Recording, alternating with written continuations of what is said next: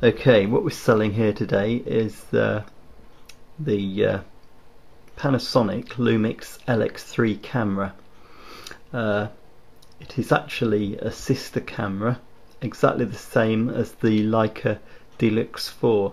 I think the Leica just have a slight software tweak in it, something to do with the JPEG output. Obviously has the Leica badge on it, and also usually comes with Photoshop Elements software, but other than that they're the same camera. So let's take a look. As you'll see, we've got this case for it, which is like a soft leather look material. I don't think it's leather, I'm not exactly sure, so I'm not going to say it is.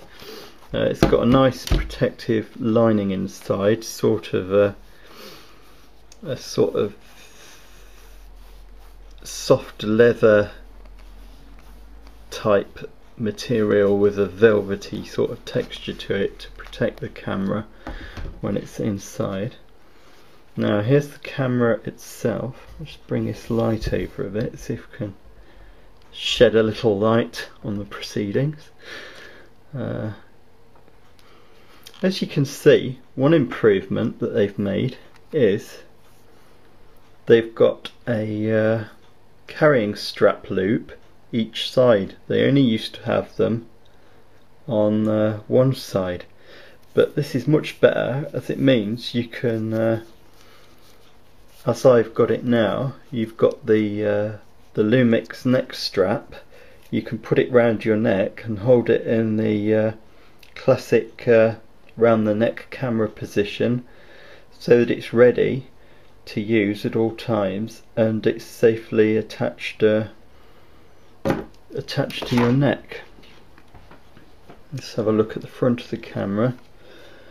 I don't know if you can see, there are some slight little scratches to the body. The lens is perfect, but if you could just see where my thumb is now, there's small little, tiny little, like a little scratch or chip there.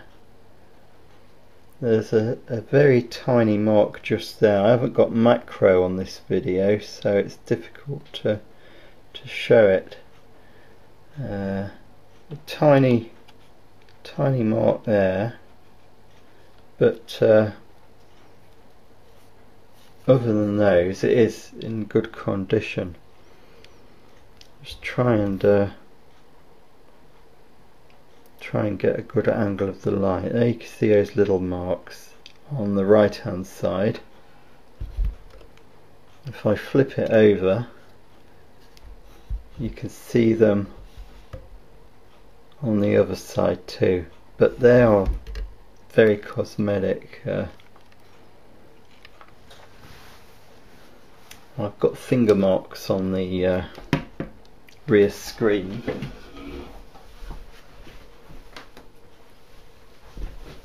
It's difficult to handle it without getting finger marks, so I'll just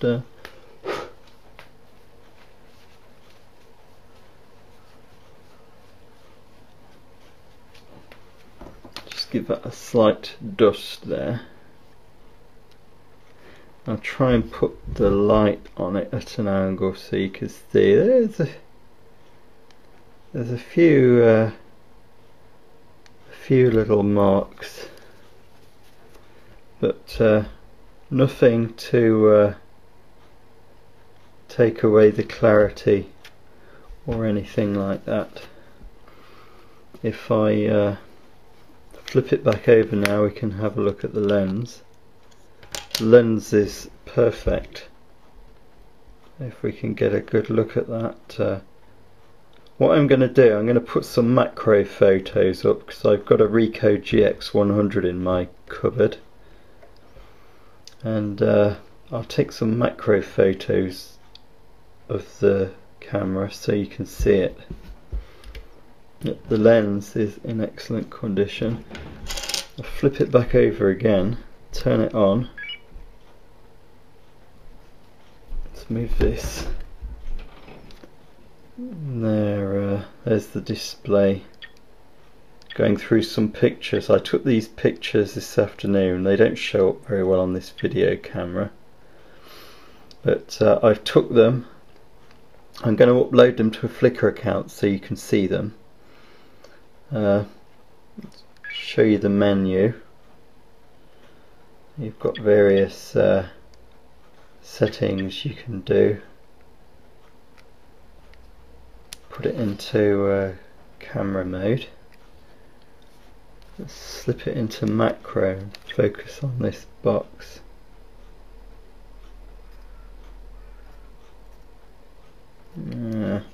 Too near. I was in manual, that's why. Right, see if we can.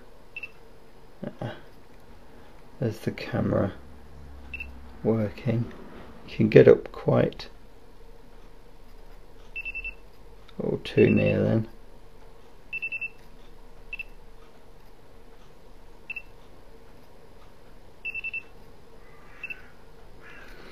Yeah, it's very good. Anyway, that's the camera. As I said, I'll put some macro shots on Flickr so you can inspect it closely. As you can see, I've got the box with it.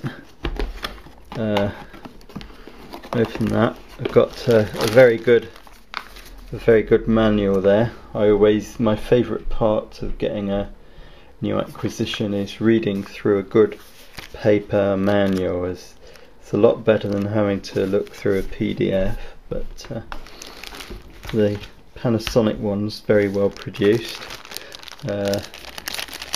Got a manual for the software by the look of it, and then various other additives to the manual, stuff like that. All the usual paperwork you get with the digital camera. Here's the software disc. I think you've got Oxsoft Panorama Maker on there, something called Media Impression. SilkyPix is worth a shot, because I think that's a good raw editor for the camera. So we've got those anyway. Here's all the other gubbins in the box. Don't worry, it's going to be packed a lot neater than this. Here we've got the USB cable, which fits in the side, allows you to transfer the pictures to the computer. Got the power lead for the charger. We've got the charger itself. Got audio and video cables, and as a little extra, I've got not one but two adapter tubes. Superb. As you can see, I've even left a filter on one. So what you can do, let me just get the camera back there. You can unscrew this part of the camera like that, and you can fit the adapter tube that screws on like so, and then your lens is lovely and protected. I mean, it makes the camera obviously a bit wider now, so it depends what you put more value on. I mean, I personally go for having one of these on, and of course with a filter on as well, it gives your lens extra protection. So I'm including this UV filter and the adapter tube, and also there's another adapter tube in there. So I mean, this means you can attach all sorts of things. You could attach infrared filters to do infrared photography. You could attach polarizing filter, any other accessories that attach to a filter thread. Also, you can attach various wide angle adapters. You could get nice fisheye adapters for these.